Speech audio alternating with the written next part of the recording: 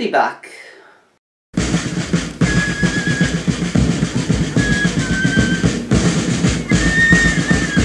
Hi, I'm Danny Quinn, and welcome to the latest episode of First Impressions. On tonight's episode, grab your Walkman, turn on your awesome mix as we blast off into outer space to review Guardians of the Galaxy, Volume 2. So this movie is set a few months after the events of the original Guardians of the Galaxy.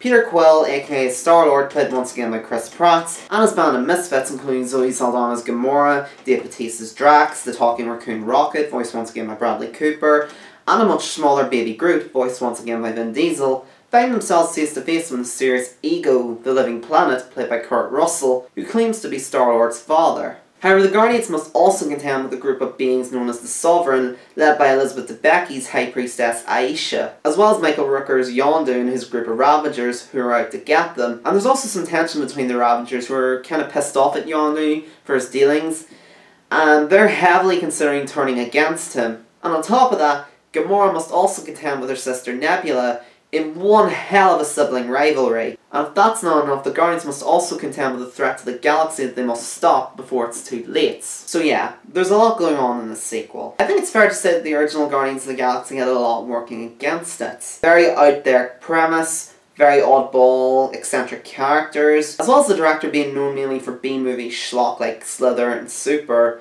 and coming from the Trauma Factory of filmmaking as well. But it still stands as one of Marvel's best offerings, mainly because of its out there premise, its weird but lovable characters, the witty writing and confident directing, the fantastic visuals, and above all else, the soundtrack. And considering that Guardians of the Galaxy is arguably one of Marvel's best movies, how the hell is the sequel supposed to top that? And true, this movie doesn't have the same wow factor as the original Guardians of the Galaxy, but it's still a really good film in its own right. James Gunn writes and directs this movie with a real confidence. That confidence was there in the first movie, but it's a lot more fully fledged here, and that's exemplified in the movie's opening credits sequence, which is absolutely fantastic. Brilliant way to introduce the characters again and really bring us back into the world. And that confidence also extends to the film's visuals into its action scenes as well. And the dynamic between the Guardians is very strong throughout. You really get the feeling that despite all the bickering and arguing between them, they still really care for each other, they really look out for each other. Chris Pratt is once again very likeable and charismatic in the role of Peter Quill, aka Star-Lord.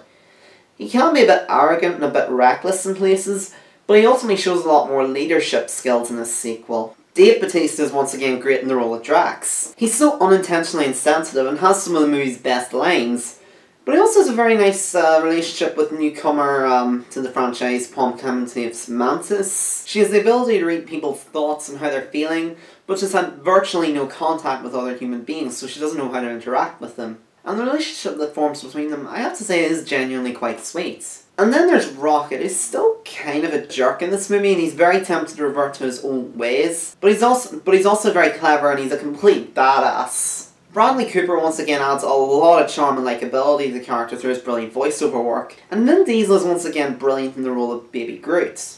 He's a lot smaller and more innocent and childlike, but he's no less deadly than he was in the original. Kurt Russell's also great.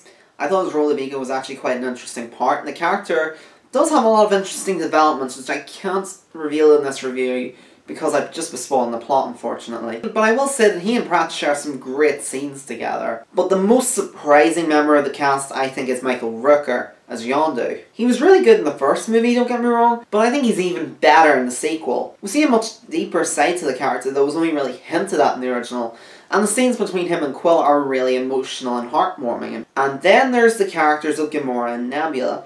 Gamora wasn't really one of my favourite aspects of the original, but she's a lot more well done in the sequel. She really impresses in the action scenes, and she shows herself to be a very likeable, straight woman in the cast, even though she does have a few laughs here and there. The character of Nebula, I think, is also done even better than she was in the original. Karen Gillan's brilliant in the part, and I think the character is written superbly in the sequel. We see a much more sympathetic side to the character, and whenever you learn more about her, you actually do begin to feel somewhat sorry for her. Or at the very least, you understand why she acts the way she does. And the more antagonistic characters in the movie also have surprisingly good motivation in this movie too. For instance, Yondu's Ravagers are pissed off because they've fallen on hard times and they're fed up with Yondu's showing leniency towards Quill and his gang. Again, their motivations are quite understandable as opposed to just being baddies who want to destroy the galaxy for no reason. As for criticisms, the humour doesn't always land. There's some crude jokes that feel a little out of place and unnecessary, which is weird because the rest of the humour in these movies is generally very dry and deadpan. It's not as focused or as structured as the first movie is. It is a little all over the place at times. And as I mentioned earlier, it's just not quite as fresh or surprising as the original, but it still delivers regardless, even if the movie is more focused on the characters than the actual storyline. But I don't think that's necessarily a bad thing. In fact, I kind of like the more character-driven approach to the sequel, rather than just doing the same thing but bigger, which it does do, but not quite as much as other sequels. Cough, cough. Guardians of the Galaxy Volume 2 is not quite as fresh or as groundbreaking as the original, but in some respects, I kind of like it better. The character development is really strong, and relationships between many of the characters are very well written, with occasional moments of depth. The action scenes are very entertaining, the musical numbers are great, visuals are for the most part outstanding, the production design, cinematography. It's also a very high standard, and it is quite an emotional film in places. It really does make you feel like you've been on a real emotional roller coaster at times. But its focus on the characters means that it doesn't quite have as much of a clear-cut narrative as the original film.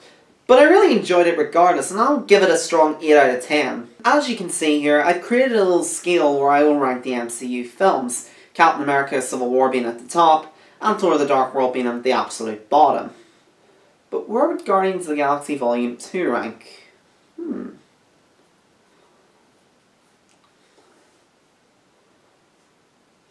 I would probably put it just above Iron Man 3 and Avengers Age of Ultron, but just a little bit below the Avengers. Come back in July and I'll rank Spider-Man Homecoming on the MCU scale, and then again in November when I'll rank Thor Ragnarok on this scale. I hope you enjoyed this video.